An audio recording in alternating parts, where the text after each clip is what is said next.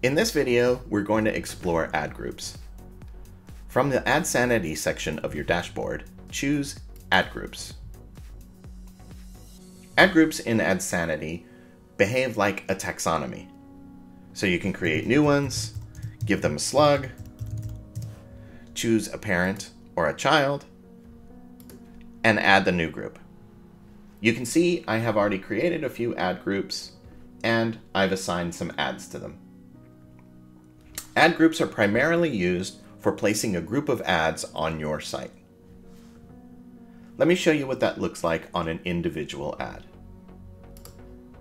In Manage Ads, we will go to a specific ad, and you can see here the ad groups that are available to you and that I've assigned this one the sidebar ad group.